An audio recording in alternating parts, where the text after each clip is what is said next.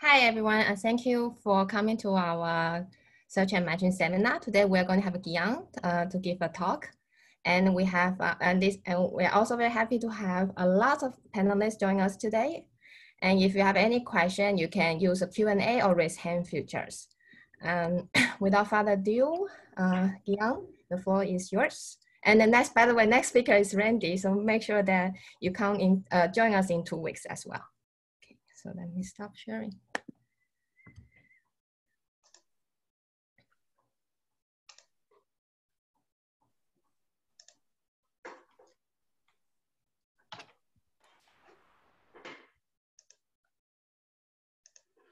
Okay, so thanks a lot. Thank you all for joining. So it is a paper on gradual bargaining in decentralized asset markets. It's joined with Tai-Wei Hu and Lucie Lebeau and Youngwhat In. It's going to be, in fact, a mix of a couple of papers. So given that our workshop is on decentralized market, on model of search and bargaining, so this paper is about bargaining. So bargaining is this core component of this description of decentralized markets. The reason is that it provides these macro foundations for how agents interact within pairwise meetings, give us allocation and prices. A lot of it has been done on the theory of bargaining. So the reason why we hope that we can add something is because the search models recently, in particular the application to money and finance, have been generalized. Generalization includes liquidity payment constraints and more generalized portfolio of divisible assets. So the asset that's in the notation on the slide, so the A now is divisible, it's a real number, and you can have a portfolio of J assets. So we have many applications on that. Many people in this panel have been written with this type of models. So the idea is because we have generalized those models for the last 15 years, somehow maybe we should kind of rethink the bargaining to see if our approach to bargaining has to be in some way generalized as well. So, very quick background. So, what do I mean by this generalization? So, we have these models like going back to Diamond, She, Treasures Right, Duffy, and Cothers, and so on, where the negotiation was only one thing. So it was negotiating over the price of an indivisible object. It could be a coconut, a coin, or a Lucas tree. Now we have something more, as I was saying earlier, we have something more complex. We have a portfolio of divisible assets that you trade for some divisible output. So we want to think about this negotiation using some recent development in bargaining theory. So there is this small part of the bargaining theory that is about bargaining with an agenda. So the idea of agenda was introduced in the context of some international trade agreement, for instance, where you have different items, different topics, and you have to decide which one you are going to negotiate over first. Okay, so we are thinking about how this notion of agenda applies to the type of negotiation that we have in these decentralized asset markets. So the way the agenda is going to be described is the natural description is going to be a partition of the asset portfolio. Think of this as bundles of assets that can be negotiated sequentially. Okay, so let's give me an example of that. So if you think of A as your asset holdings, could be holdings of Lucas trees, could be holdings of real balances. So it's a non-negative real number. We can think of the agenda as some simple forms. It's going to be, you split into bundles of equal size. So there will be n bundles. This n could be, any integers, could be n equal 1. That's where we typically think about it now. So you negotiate all at once. N could go to infinity. That's the way we are going to think about this gradual bargaining. But we can also think of bundles on uneven sizes, right? So we don't have to restrict to the same size for each bundle. So all these different agendas I'm describing on the slides, I'm going to talk about them this presentation. Okay, so to summarize the presentation of the papers are about bargaining and market. So the bargaining is the bargaining with an agenda. Yeah, go ahead. I got a question for you. So just to get this clear in the setup, I mean so I was sort of puzzled. I mean, when I read the paper about what you're thinking of as a primitive and what's kind of more like rules of the game. So I'm thinking of like when you see like auction theory. So auction theory, I kind of know exactly what. So it's like here's a platform for trading.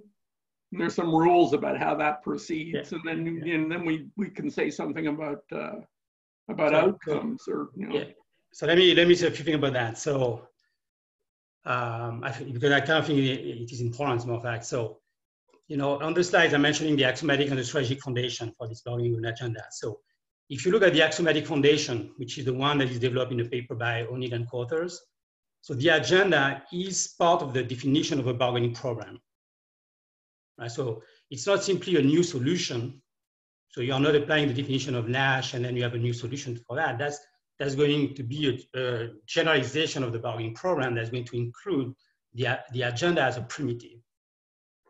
Well, I'm going to give you games, right? Most of the things I'm going to do over this presentation is I'm going to give you a couple of games, 2 or 3 extensive form games. So the agenda is going to be, in that case, you can think of, given the agenda, that's going to determine at least part of these rules of the game, right? Because I'm going to tell you that once you have the agenda, that partition of your portfolio, you will have to negotiate sequentially over each of these items in the agenda. Now, how you do that particular negotiation for each bundle, you will have to decide. That's going to be, again, part of the game. And there will be some freedom there. Now, the agenda, I'm also going to talk about that. The agenda ideally can be made endogenous, right? So that's also something that we would like to have. So we do that in some ways in the papers as well. But I would like to think about the generalization of the bargaining program, really. Can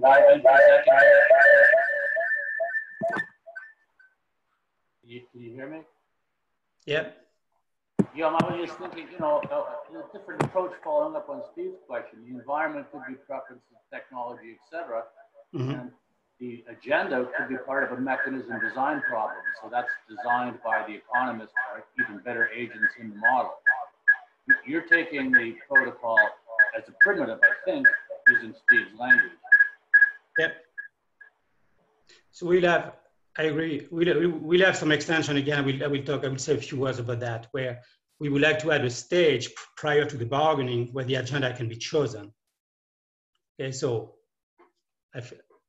let me move on a little, and I think hopefully some of these things can get clarified. I have one quick question though. So the way you motivated it is that we generalized the theory of decentralized trade to allow for these bundles of indivisible assets. And so then now we also need to generalize the bargaining theory. But in some sense, the existing bargaining theory can in principle deal with indivisible assets already, right? So it's not that if the existing bargaining theory can only handle the indivisible situation. No, of course. But I agree. But this is part of that second bullet here. Yeah, I'm not arguing that the Nash solution can handle the bargaining program in this generalized framework, right? It has been used, and as well as the Kalai solution.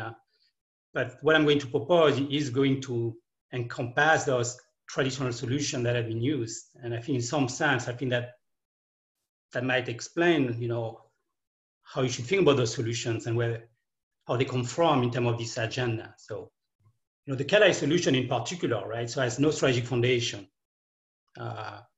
So here, we are going to use that agenda to, at the same time, provide some strategic foundation for that. So as a summary, I agree. Yeah, the existing solution can be used. I'm going to propose something that can generalize the solutions. So there will be, axiomatic and strategic foundation as we talked about. So yes, the Nash and the Kalai are going to be special cases. And the idea is to incorporate that into this model of decentralized market. There are different versions of those models. So in this presentation, I'm going to focus on point one. Right? So in the papers, you have different types of application. Here it's all going to be about the bargaining. Okay, so yeah, there's a background in terms of the literature. I'm not going to spend too much time, but I think several of the people in the panel have their names because they've contributed one way or the other to the development of this bargaining theory for this class of models. Okay, so I go directly in the model, and the model, as you will see, I in fact only focus on the game. So it's going to be just that slide. So it's going to be very simple. There's going to be a game between two players we call buyer and seller. There will be two goods. One is called Y, so that's the one that generates those gains from trade, and there will be some good P that's going to be used for payments. The P will have an upper bound, so we think of these as your holdings of assets, your payment capacity. Right? It can fit a lot of different descriptions. The preferences are going to be over this Y and P. So UB is the payoff of the buyer, so it's UY minus P. US is the payoff of the seller minus VY plus P. Notice that they are both quasi-linear. So this quasi-linearity, so I will say on the next slide where it usually comes from in this class of models, is certainly going to play a role for some of the things I'm going to say. Now, very common in search models. So you can see this description, right? Could apply not only to asset, but labor and so on. It's generally enough to be incorporated in most of the search models, as long as you have this thing like this payment capacity, this liquidity constraints. Y star is going to be the quantity that equalizes marginal utility of the buyer and this marginal utility of the seller. Okay, so that's going to be essentially what I'm going to use to describe the games. Now, just to be clear, this linearity, you can think of this as coming, for instance, from this new monetary model with two stages.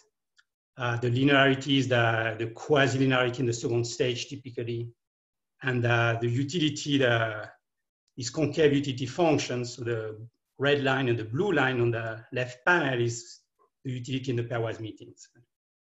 That would be the background. So again, I'm going to focus mainly on that bargaining. When I'm going to give you a couple of applications at some point, this you should have in mind this type of model.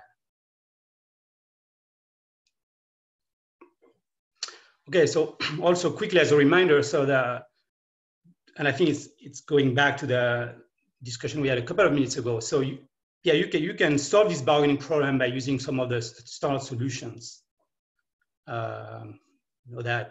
that we know. So one is the generalized Nash solution. So you take this geometric means of the payoff of the buyer and the seller.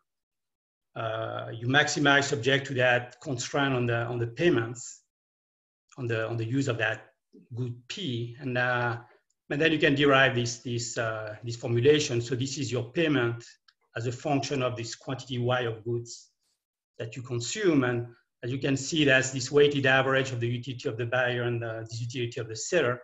The important thing is that weight that you see here. I think it's relatively well known that the share of the surplus when you are using the Nash solution and the payoff are not completely linear is going to depend on the curvature, the U prime and the V prime.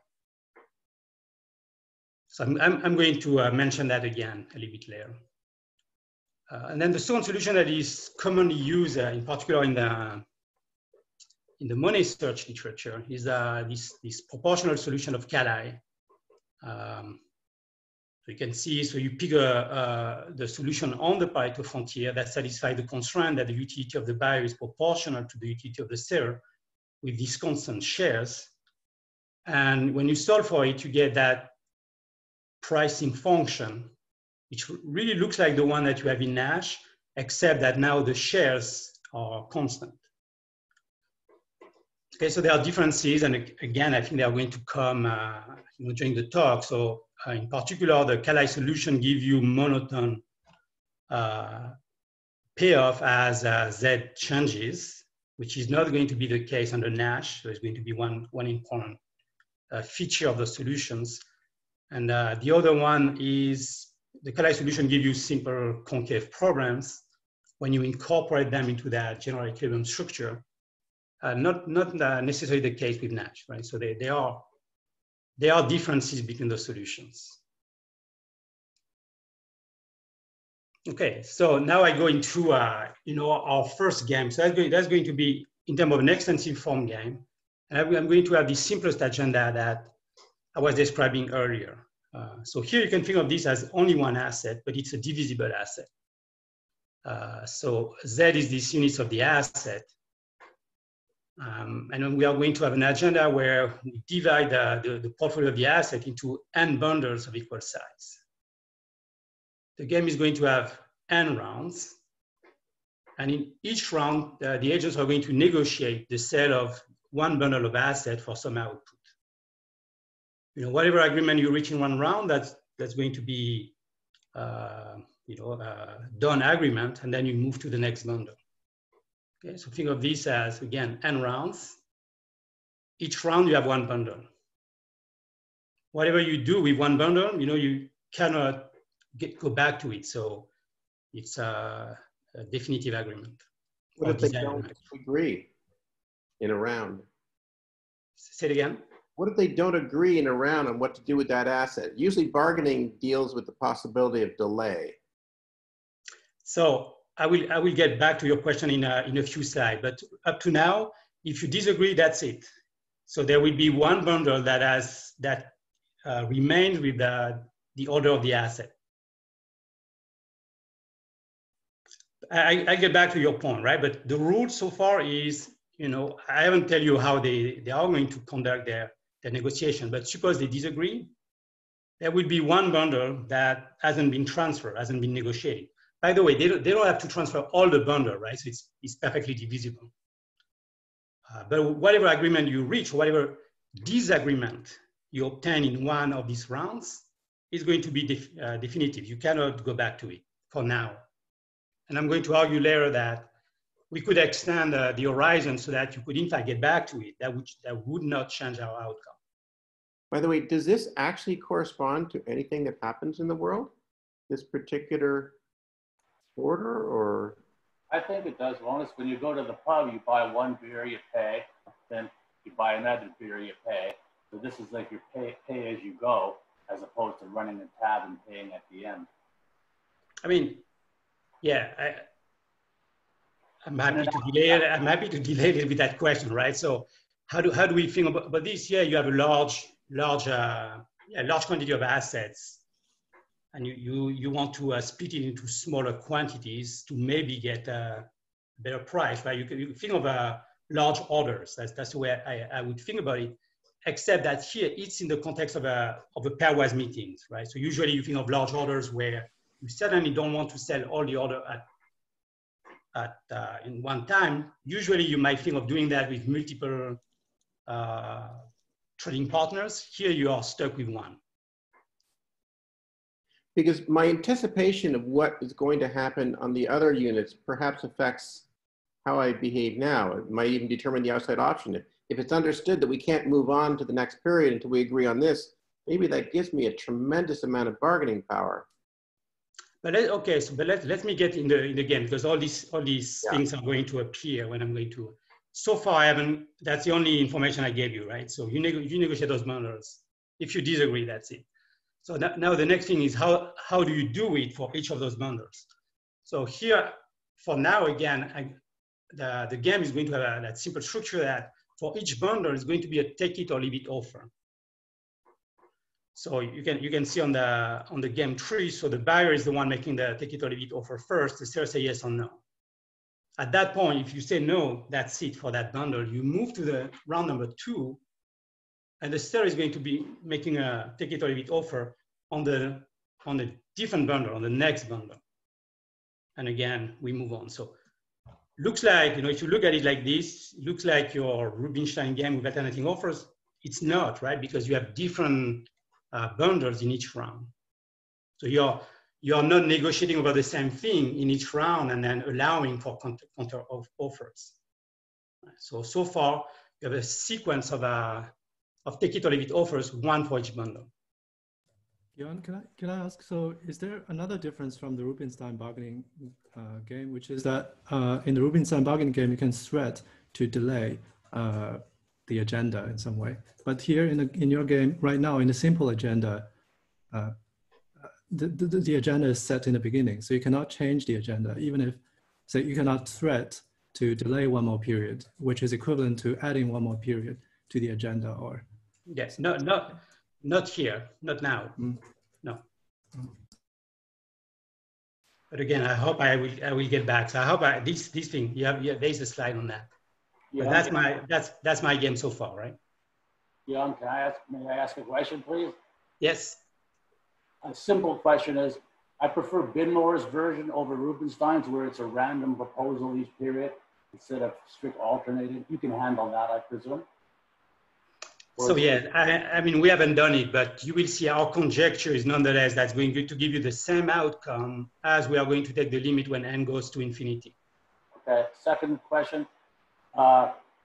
Everything here is stationary except for the endogenous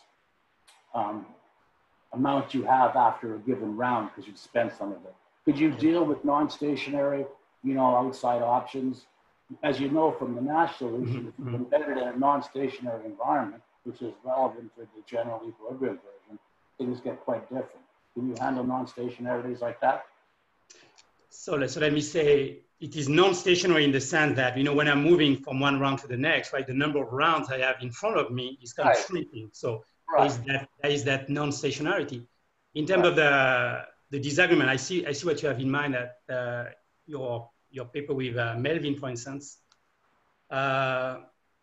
Yeah, I'm not sure about that. I mean, I think that would I think that's pretty important. We want to be able to embed this not only in steady state general equilibrium, but in monetary economics in dynamic equilibrium as well.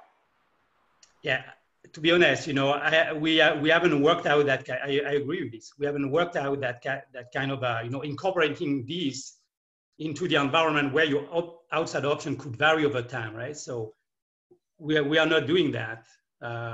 Whether we could handle it, I mean, I think it would certainly make it more complicated.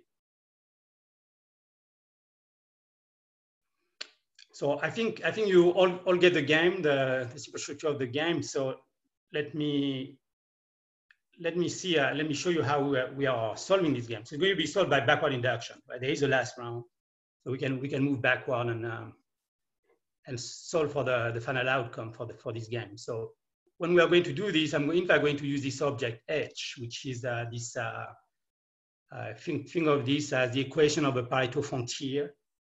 And what do I mean by that? So just look at the problem, right? So it's really definition of this object where I'm maximizing the utility of the buyer subject to giving some minimum utility of the seller. Notice that there is this tau, right? So each of these problems is going to be indexed by tau, which is the bundle size Z over N multiplied by the number of rounds. I think of this as the cumulative number of assets that you have up to that particular round N. And the solution to that problem is going to be H, which depends on the quantity of asset that you can transfer. H is a function of tau, is expanding with tau. Didn't you say it was potentially infinite horizon? Because if I don't agree on an asset, I get back to it later. That means there is no last period. No. So far there is exactly N periods. There is exactly N rounds.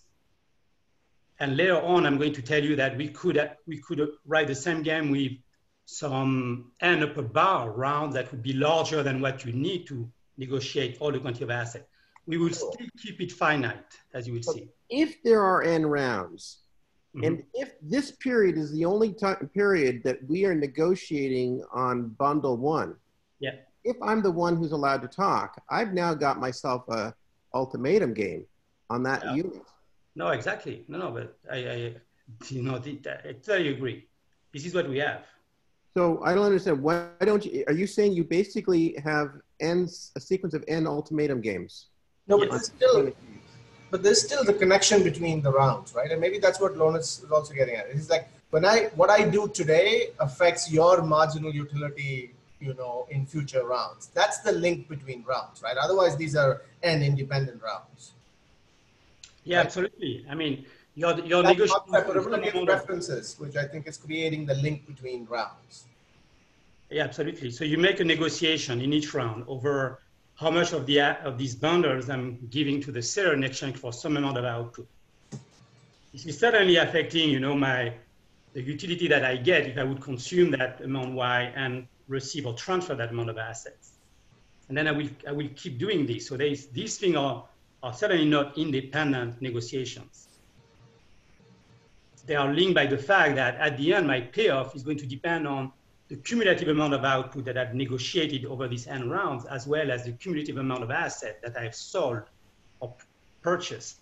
So you got n rounds, that's confusing. If I just had 2 rounds and we're agreeing on unit 1, and then we're going to agree on unit 2. In unit 1, who gets to do the talk first? Do I get to make the offer?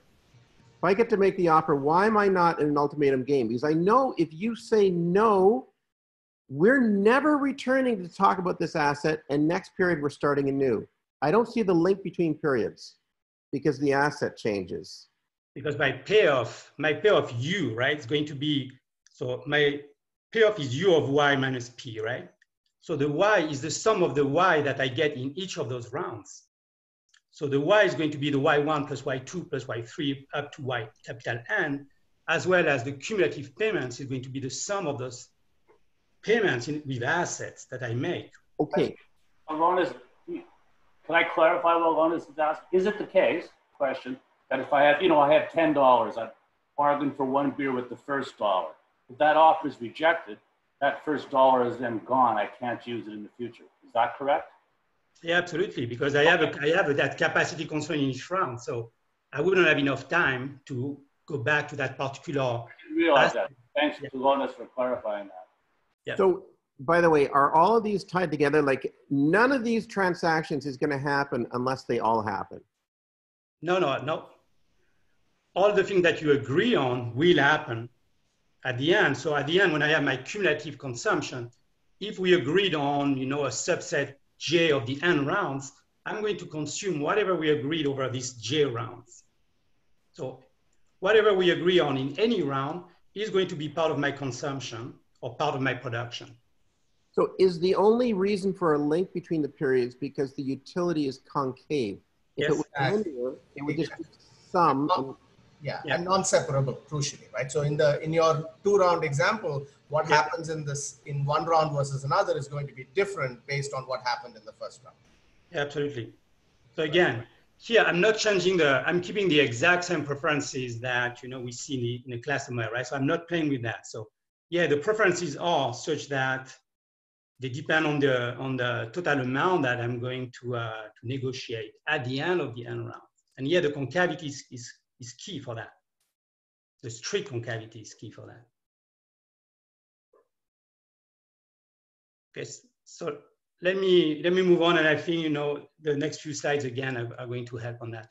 But so far, I hope you get that this idea of this Pareto frontier, right? They're kind of linked to the discussion that we had. Each of these Pareto frontier correspond to some amount of asset, right? And this is expanding because I'm accumulating those assets. The first frontier, the lower one, has 1 bundle. The second one has 2 bundles. The third one corresponds to 3, and so on, right? The upper frontier would correspond to the Z units that you have in total. And then, as I was saying, we solve the game by backward induction. So here I'm doing it in the utility space, right? But because these are the simple ultimatum game, you could easily get the allocation associated with that.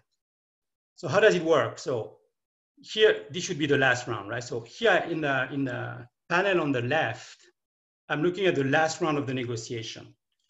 In the last round of the negotiation, as we just discussed, there is some amount of output that has been negotiated and some amount of asset that has been negotiated. So there is a cumulative amount of Y, cumulative amount of P that have been negotiated up to round N-1. And this cumulative amount corresponds to this payoff US minus 1, UB N-1. So if we would stop there, that's how much the buyer and the seller would get. Now there is 1 bundle more to negotiate, which means associated with that bundle, there will be that Pareto frontier, which is the orange one. Now, given that the consumer is the one making that last offer, it's a take it or leave it offer, then we have the usual thing that you are moving to pick a point on the upper frontier that is not going to change the utility of the seller, and that is going to determine the utility of the buyer at the end of that last round. Okay, so it's still not take it or leave it offer, given that some things have happened in the past. Now the right panel is moving one round back in time. So now we have 2 rounds left of negotiation.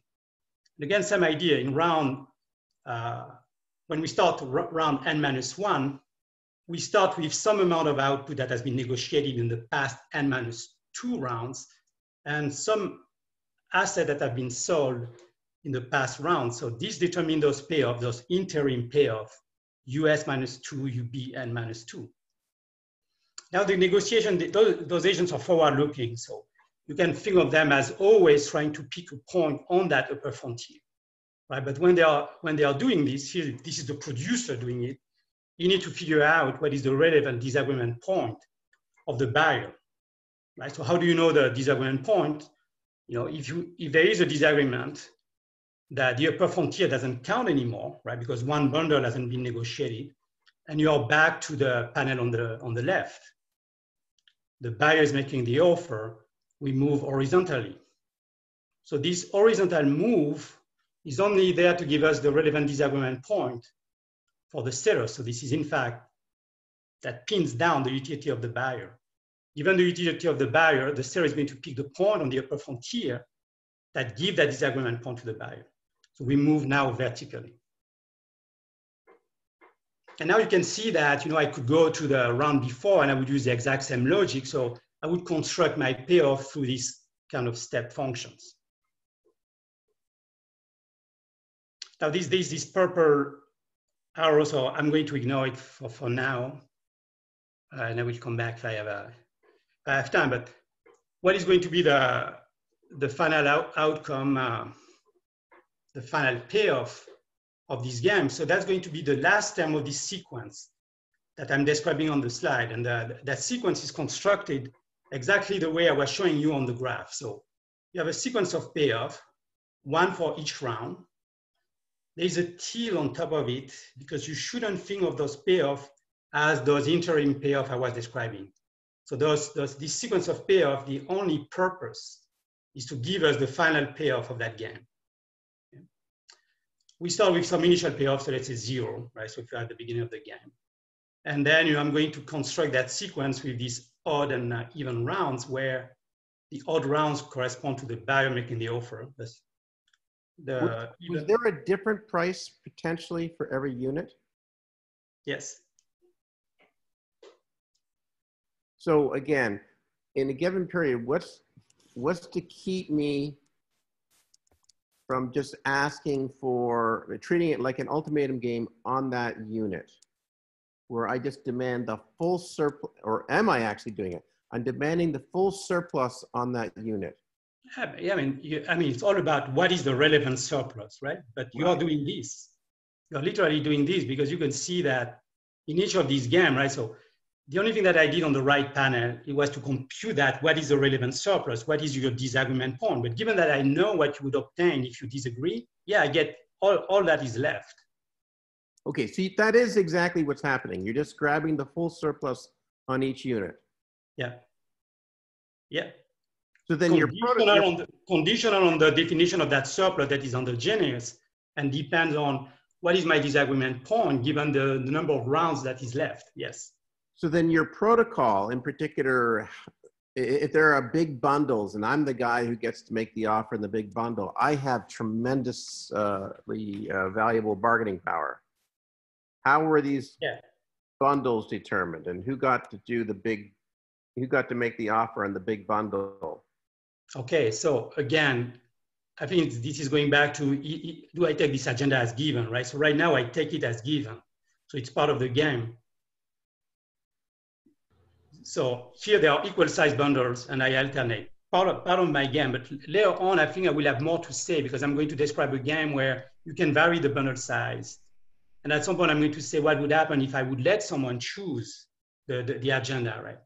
So right now, I'm just describing for that particular agenda, and that's going to, give us some intuition for what is coming next. So your when point is right. So yeah. If I would have a large bundles to negotiate, yeah, I mean, that give me a lot of power. You can imagine that if the bundle would be 1, for instance, yeah, I mean, I get the entire surplus. Rubinstein is the alternating ultimatum game, but his ultimatum games are theoretical. Yeah. Yours are real. You have the alternating ultimatum game, but they're actually on units that you do hit. So now the game is how you're dividing up these bundles.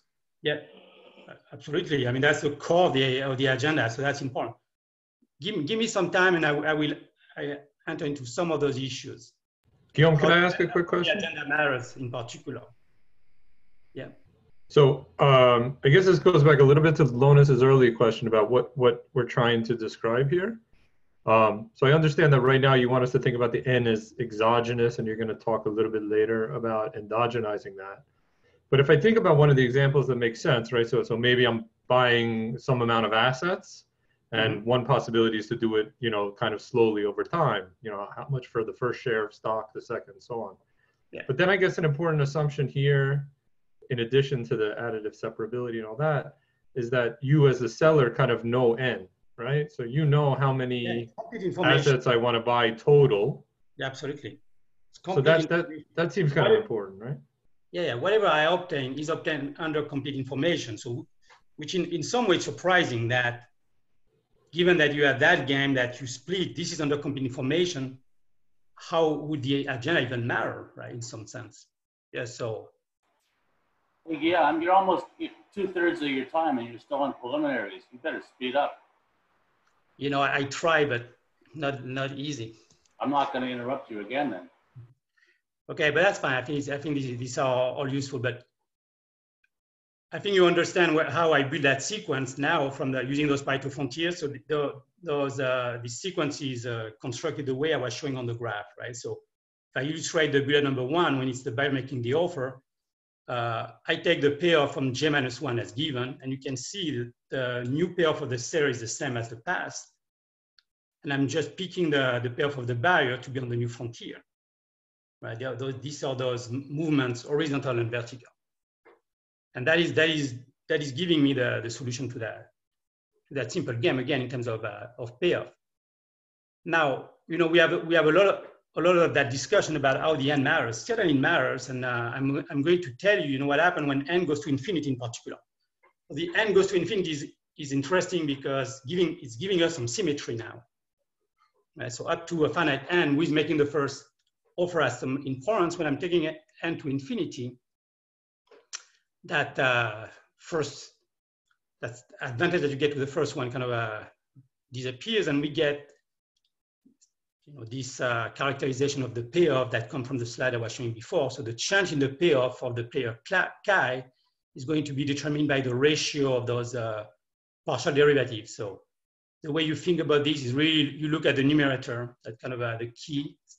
This is the derivative of the Pareto frontier with respect to the amount of assets that you're adding to the negotiation table. So this is the expansion of that Pareto frontier. And this thing is telling you that basically you get half of that expansion. Now you can see I'm dividing by the derivative with respect to the payoff of player chi. So I'm kind of putting this in terms of utility of player chi. Okay, so graphically, you can think of this as we are reaching some agreements. We are here, and then the direction of this path of agreements is going to depend on how much the buyer would benefit from the expansion of the Pareto frontier when I'm adding assets, and how much the seller would benefit.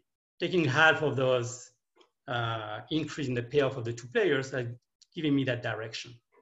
So that's your graphical illustration of that solution. Now, all this, looks complicated to use, not because the formula for the Pareto frontier is simple, but if you want the guide how you would apply that, in the model that we are using, so you can think of this as, this is like using Nash, but you would do it at the margin.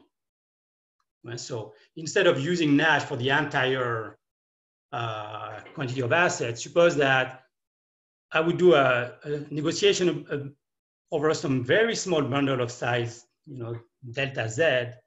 Your payment would be restricted by this infinitesimal bundle, and then you would choose the quantity delta Y, delta P, taking as given your marginal utility of consumption, U prime Y, where Y is what you have agreed up to that point.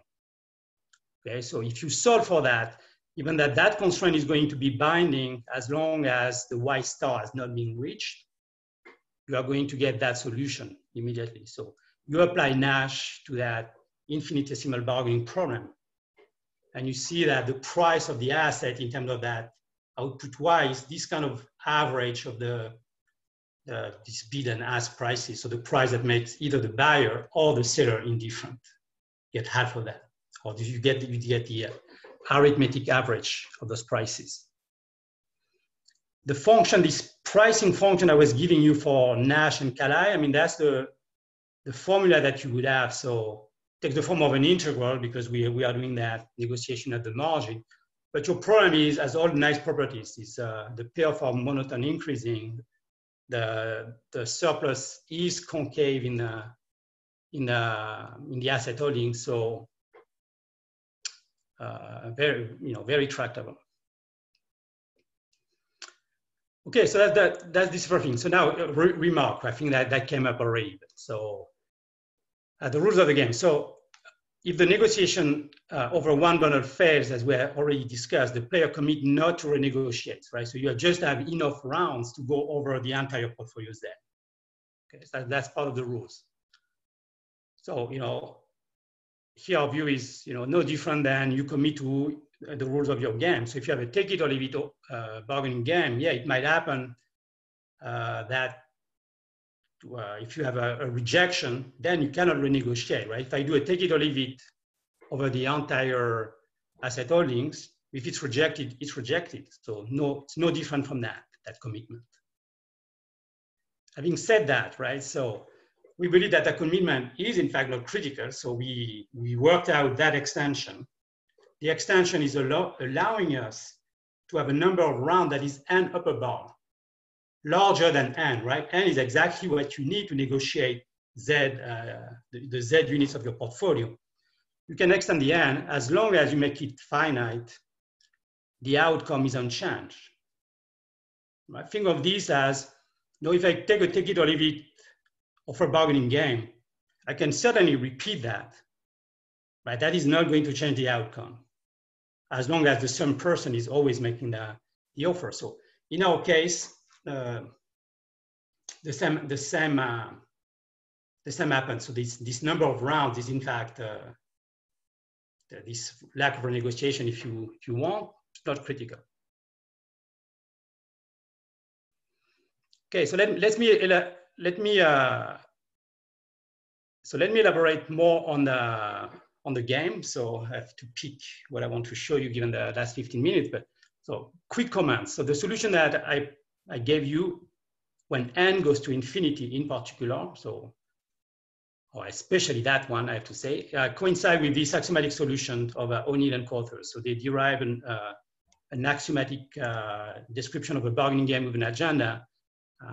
So we get the exact same solution. So we have the strategic and axiomatic foundation. That solution, they call it the ordinal solution.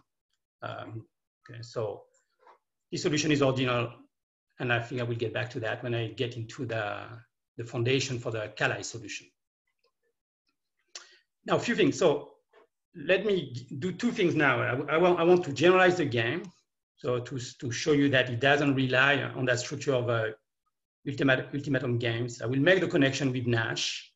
And I will tell you what would happen if I would let, let's say, the owner of the asset choose the number of rounds, the agenda you would like to have in order to conduct that negotiation. So I will do one step in homogeneizing the agenda, and I will give you the relationship with Nash. Okay, so the way I'm going to do that is kind of a natural way to do that because we know where Nash is coming from, given the Rubinstein game. So I'm going to take that same structure where you have n rounds. Instead of assuming that you have ultimatum games in each round, I'm going to assume that you have Rubinstein game in each round. So it's going to be a game with alternating offers and with an exogenous risk of breakdown. So the C, or the 1 minus C, is the probability that the negotiation ends for a particular bundle in a given round. Okay? So that game, this alternating offer bargaining game that you see on that slide, this is the game for 1 round. And that's the one I'm going to repeat over n rounds. I'm going to give you the description when the risk of this breakdown of the negotiation becomes small.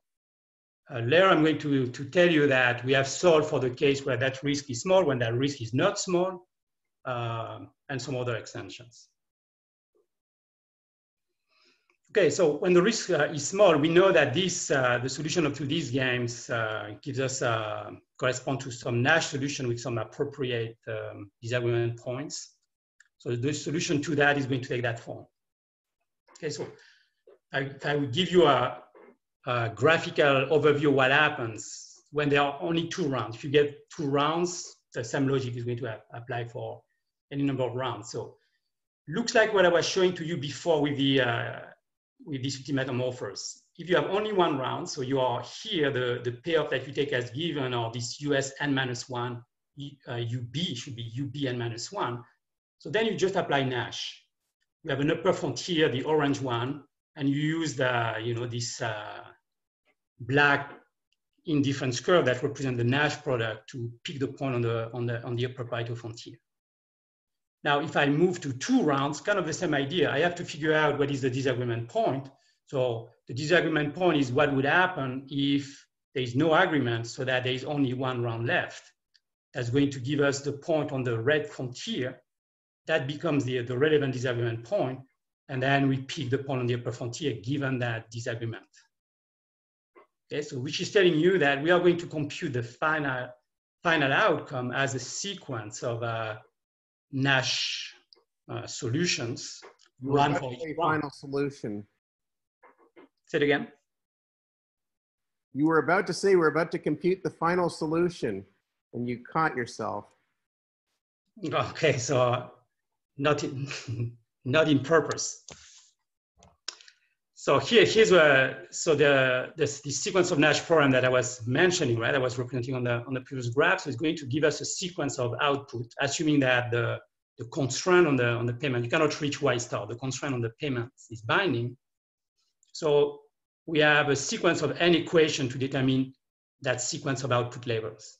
Now, if you look at this equation, you can recognize the formula from Nash, right? So these terms of these bargaining shares that you get from Nash, and the U prime, if you integrate, that's the utility that you get relative to the previous output level. And you can see that if I would integrate that from 0 to the final Yn, this would be literally your utility over the total output. Okay, so you have that simple way to compute that solution. What do we get out of that? So, one result, which is if I let the consumer, so now I'm starting to endogenize that agenda. If I let the consumer choose, how do you want to sell your units of assets, in how many rounds, with how many bundles, the consumer want to do it gradually, 1 small unit at a time. You can see that, I will try to explain, but you can see that graphically. So you can see that the payoff of the buyer, which is at Uy minus P, is going up as you are increasing the number of rounds. You can also see that that payoff becomes monotone, whereas, when n is finite, it's always non-monotone. You reach a maximum and then it's declining. Quick intuition. So why is that the buyer likes to do this negotiation gradually? That's because of those shares, right? The consumer wants to take advantage of the fact that as long as this payment constraint is binding, the share that goes to the buyer is distorted toward the buyer. And the more it's binding, the more that surplus you get. So by being able to divide your portfolio of assets into smaller bundles, you are going to benefit from those shares evaluated at lower level of output, meaning bigger shares of the surplus. now again, you might wonder, how much it matters. So, we have a few examples we have several examples in the paper, right? I'm just giving you one here. So if I incorporate these bargaining solutions into a simple model, the type I was describing before, where let's say the sellers end with some units of think of this as goods or assets. Take the preferences as linear. They don't have to be linear. The results will go through. If they are concave, they are linear but with different slope. Suppose that the asset is fiat money. Again, doesn't really matter. But suppose it's fiat money with some nominal rates I. So I'm incorporating that bargaining problem into that general equilibrium structure. What do we get, right? When we solve, if I do Nash, if I do n equal 1, you get that no trade. So the market, this OTC market with these pairwise meetings does not function. There will be no trade in equilibrium. If you do the n equal infinity, right? If you do that gradual bargaining, you get the first best. You get that the one who values the good the most is going to receive them in those pairwise meetings, and trade will take place. Okay, so that would be one example of one stock example where, going from n equal 1 to n equal infinity, once you incorporate that into the general equilibrium structure, does matter a lot in that case. Okay, so let me keep on with that, the last 10 minutes that I have to, again, keep on with that same theme of the agenda. So, and I'm going to use it to now justify the other solution, which is the Kalai solution.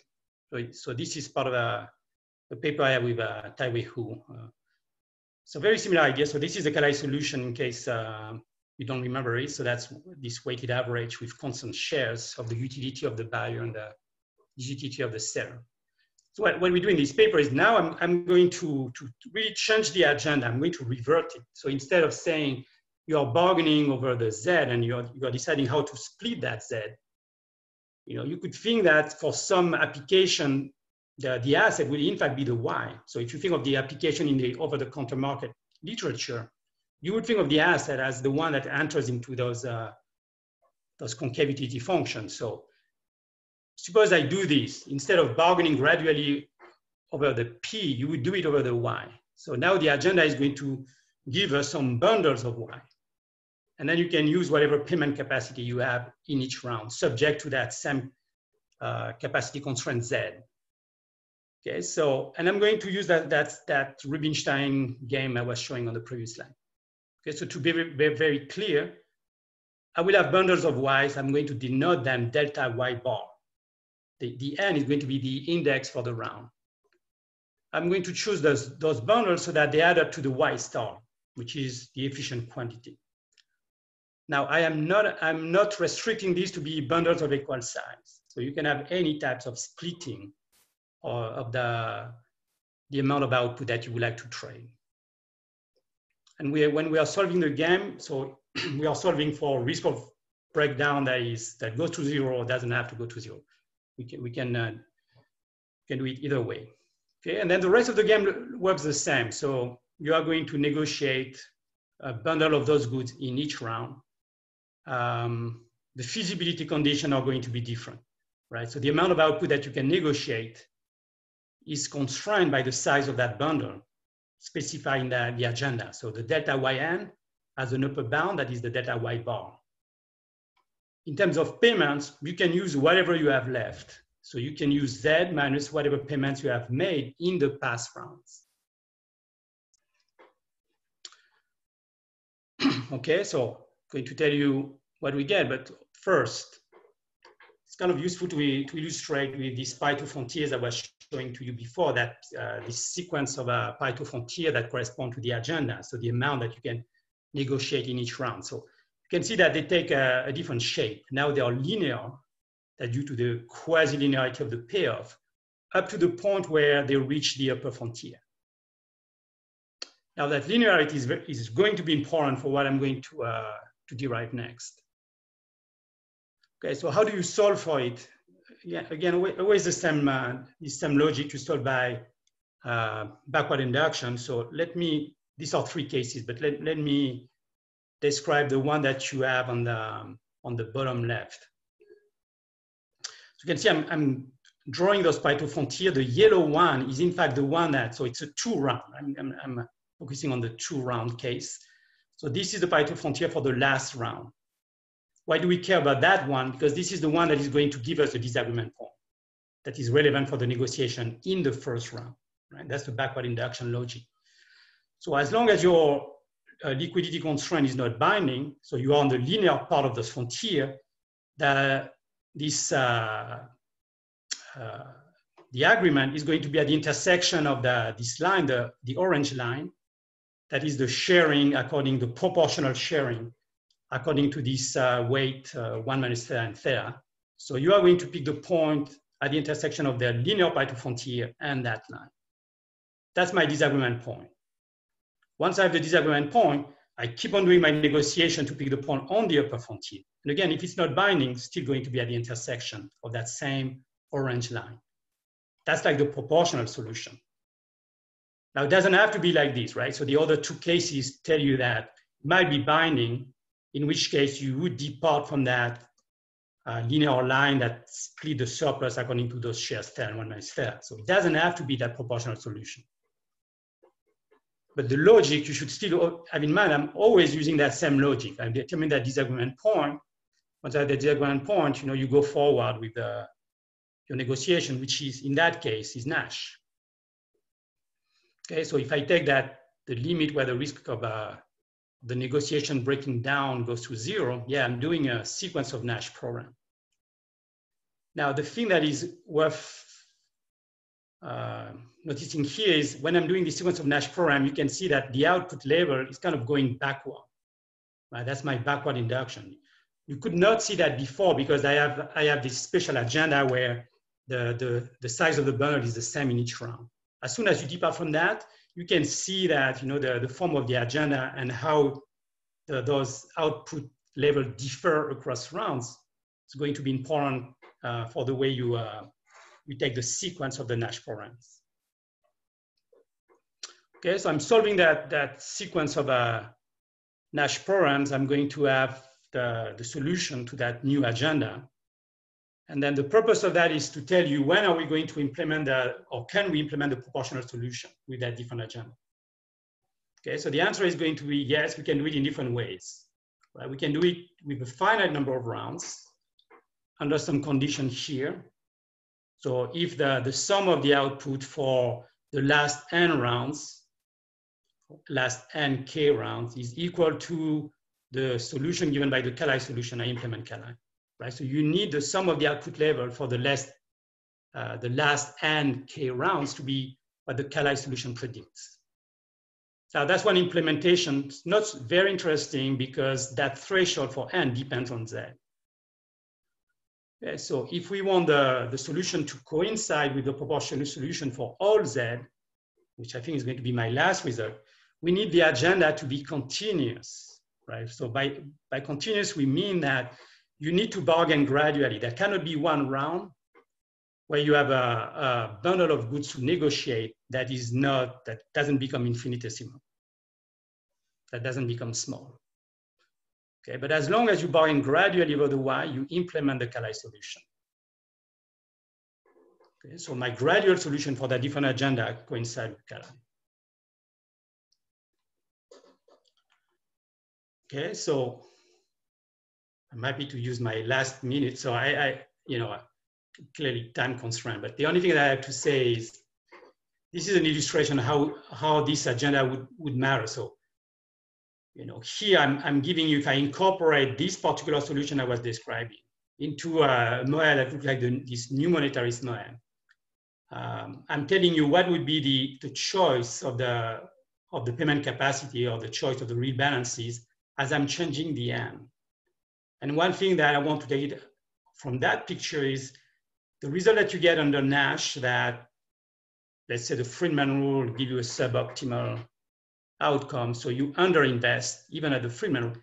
In fact, this is a robust outcome when you generalize that bargaining game to have different bundles. It's only at the limit that you are going to get the first best under the Friedman rule. Right? So the idea again of using this agenda gives you a sense of what results might or might not be robust when you are trying to generalize the way you're negotiating over those assets and commodities. Okay, so I'm happy to stop there because I believe I'm out of time, and then take the questions. I missed how your agendas were being determined. It seemed like because it was the ultimatum game trivializes bargaining, and yet it's the only way we've proceeded. That was Rubinstein's genius. He just made it the alternating ultimatum game. But so in his case, it was really natural how you split. We just used geometric discounting, and the future was always there for us. But for you, the choice of how you split seems to be everything. And I missed how you went from just arbitrary bundles to suddenly you were making sharp predictions. That seemed to have made embedded an assumption about how you were dividing up everything. So when you mean the choice how you split your assets, for instance, that's what you mean? Yeah. Okay. Do I get the opportunity to make, you could just make it so that you bargain over the first unit and I get the next N units. Yeah. So, okay, let me tell you a couple of things, right? That what we have done in terms of homogenizing. So I think we have a few results, right? So that's how much we have on that. So in most of the analysis I was showing before, so you're right. So I'm taking as given the way you split. So I'm taking as given the agenda. So in that particular case, because the size of the bundle is the same, I'm taking the number of rounds. Later on, I'm going to take the sequence of bundle sizes as given, right? So I'm not explaining it. In that particular result on that slide, we are allowing one agent to say, before you start the negotiation, I'm giving you the choice. It's a limited choice, right? It's not the full agenda you can choose, but I'm giving you the choice to choose the size of the bundle that is going to be negotiated according to that protocol I was giving you. Right? So that's one first attempt at homogenizing the agenda. And then what I'm telling you here there is a clear case that the one who owns the asset, he has a strict preference for doing that bargaining with a lot of rounds, with very small bundle size. Sorry. Obviously, the other one has the opposite preferences for the agenda. Are the numbers of units in each period negotiated? Is it always one? Is that? No.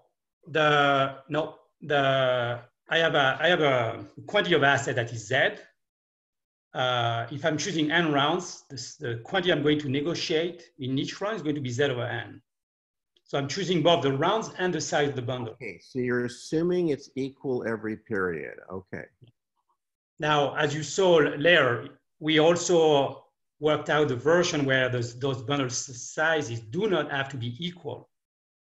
Now, we don't homogenize that, except, again, we can let one agent at the beginning of the game choose the agenda. We know that in the first game I was showing you. So if I own the asset, I want to bargain gradually over the asset.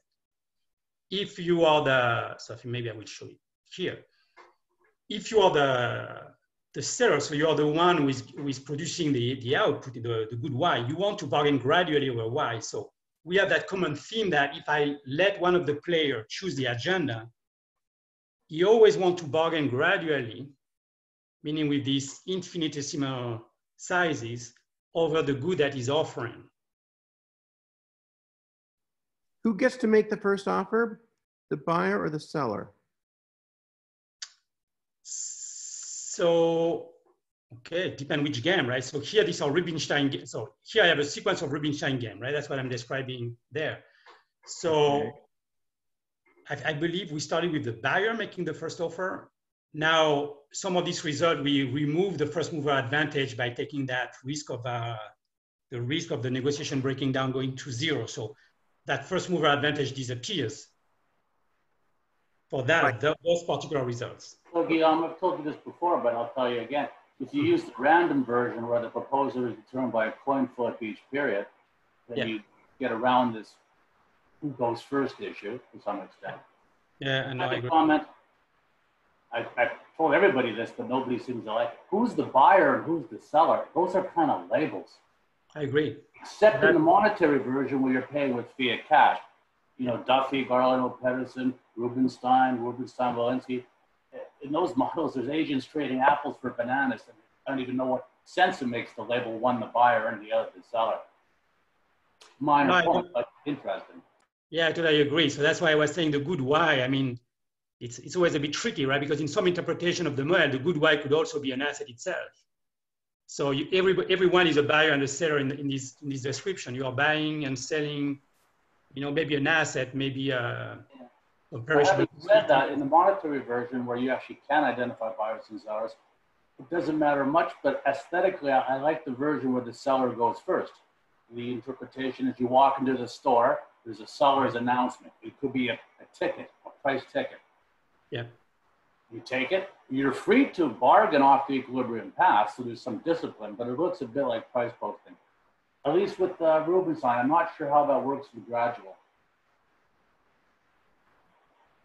So yeah, I think it's similar. I mean, the difference is in your description, you really have only one offer, right? Because the offer is accepted right away. Right, for sure. In my description, there is multiple rounds. So if you would look at the equilibrium path, you would see a sequence of offers. Now you can always go back to what you like, right? I could always add one stage at the beginning of that negotiation that would say someone is making an offer, and then if you disagree, then you do that bargaining protocol I'm describing as a way to discipline the outcome. So again, getting back to you said that the guy selling it wants to have as many rounds as possible, right? Yes. But if he was the guy who gets to make the first offer, he would want one round in which he makes the ultimatum offer. Yeah, so in order to get those results, I need to have symmetry in each round. So that's why when we get those results for the choice of the agenda, we are taking the game where you are playing the alternating offer bargaining game of Rubinstein in each round with no first mover advantage. Otherwise, you are right. Right. So if I want to make that choice, I mean, I have to remove that first mover advantage, because if you go back to the alternating ultimatum offer, yeah, for sure, you want to be the first one, negotiate everything. Yes. I have a question. So it seems to be that in terms of agendas, you consider two polar cases, one where the Z enters gradually and the other one where the Y enters gradually.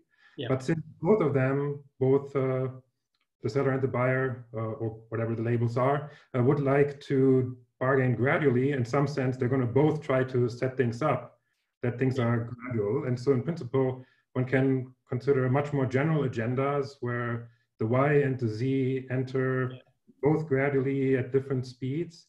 And can you then say something about the outcome? No, I agree what you say. So these are still special agendas, as you mentioned, right? So I got two ways that two sequence of Pareto frontiers. You can have a lot of different ones, as you mentioned. You can imagine that exactly what you say, that could be a combination of these bundles of Y and P negotiating in different rounds, and think about exactly again what you said about those P's at which you can increase the Y and the P across rounds. So that would be some kind of generalized formulation of those agendas. Yeah. So we have been discussing that, but no, I don't have any result on that. But I believe that would be certainly for us, that direction to go. Yeah. I mean, it seems like you're getting something in terms of sharp characterization by looking at these polar agendas. You get kind of monotonicity in both cases. Yeah. But with respect to monotonicity, you might wonder, is that, I mean, another case that would be natural to look at would be one where it kind of expands kind of in a more symmetric way, right? Where the shape of the Pareto frontier doesn't change very much. And what happens in that case? Does monotonicity survive or not? So our conjecture is, there's been discussion on that. So our conjecture is the monotonicity has to be preserved, certainly as you are using those kind of gradual formulations. So as long as these increments of either the Y and the P combinations are small, you have to preserve that monotonicity. We have disagreement with one referee on that point because of some conjecture that was made in some working paper by the authors I was mentioning at the very beginning, the O'Neill and Cotters. You know, our view is we cannot see how you would lose that. But yeah, we need more results on that. Any other questions? So Tai-Wei, would you like to address some discussion about M-bar? Because I think there's some discussion there. Would you like to say something about that? Yeah, so let me just say what I wrote. I hope people can ask more. Not everyone said it, only panelists said it. So you might want to say, sorry, yeah. Mm-hmm. Okay, so there was a question about why when M bar is greater than N, we get the same solution. And the main idea is that the agents will anticipate what happened toward the end of the game. So even in the earlier round, even though they know they could negotiate this later on, they would take into account what happened in the last round. It might be easier to think about the game that Guillaume described later on. Each round is they're negotiating in a Rubinstein fashion. So in that case, you maintain the same symmetry across rounds. In that case, we have that kind of result exactly for that reason. Yeah. So do you have anything to add to that? No. I think it was clear. Okay, great. Any other questions from panelists or from participants? Okay, then, oh, sorry, I think I saw one person raise the hand, hold on. Lucas, I will allow you to talk. Hello. Lucas, yes. My question is, do you have a few simple examples with closed form solutions, something that the rest of us can use for our general equilibrium Lagos right cell models? So can you repeat, Lucas? Do you guys have simple examples like with log utility or something where we get closed form solutions, something simple that the rest of us can use as a building block in our numerical models? So let me go back quickly. Let me go back to this. So that was the purpose of that slide, right? To say, so the first one was with the first agenda where you bargain gradually over the asset, right? So this would be the form of a.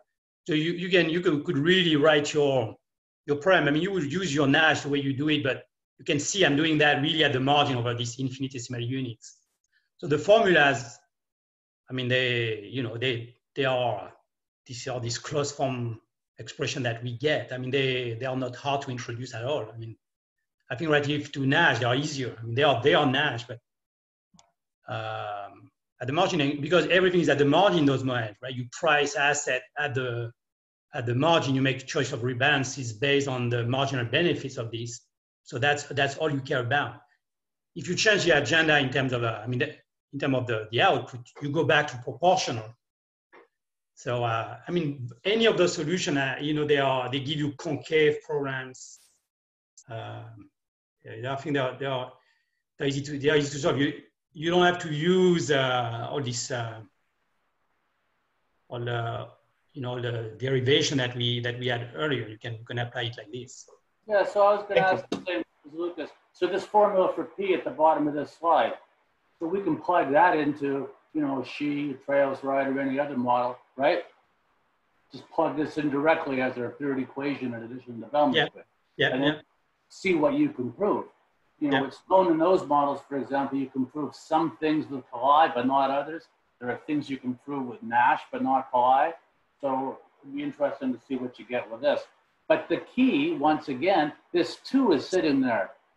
That shouldn't be, there should be thetas in there. So you need to do the generalized version. No, we have the generalization we have several of those generalization in the paper itself. So one way we generalize is by varying, depending on when you are doing this alternating multimetamorpher, instead of having equal bundle size, you can vary the bundle size for one and the other in a way that is going to give you a generalized version of that. So you can. Yeah, so my conjecture is the random offer game instead of the alternating offer game will give you the version of this formula where the thetas show up in the formula and they're interpreted as the probability the buyer makes the offer in any given round. And that's the formula I want, so I can plug it into my models and then try to prove things. Yeah, so, but we have it in the paper, Randy, and I agree with your conjecture as well in terms of this. What is the formula? It should be theta u prime plus 1 minus theta v prime in the denominator. I don't know what happens in the numerator. No, that's exactly what we have. The one half is replaced by the ratio of the theta 1 minus theta. Yeah, downstairs. What about upstairs in the numerator? Does anything show up there, or is it u prime times v prime over theta u prime plus 1 minus theta v prime? Is that the answer? I would need to check the I believe it's only that term that we have changed as much. Yeah. I would have to double check that. Tell us. No, I think you're right. As a fact, I think but for the downstairs, it's just instead of 2, in the formula for P of y is 2. In the denominator, you have theta u prime plus 1 minus theta v prime, something like that. That's the only difference. The exactly. Stays the same. Okay, so I'll let you know what I come up with. Okay, thanks, Ronnie. Okay, thank you, everyone. Then we will officially end the seminar today, but you are welcome to stay around if you like to discuss a little bit more. And as a participant, if you also like to join the meeting, just raise your hand and I can let you join the discussion as well. Thank you.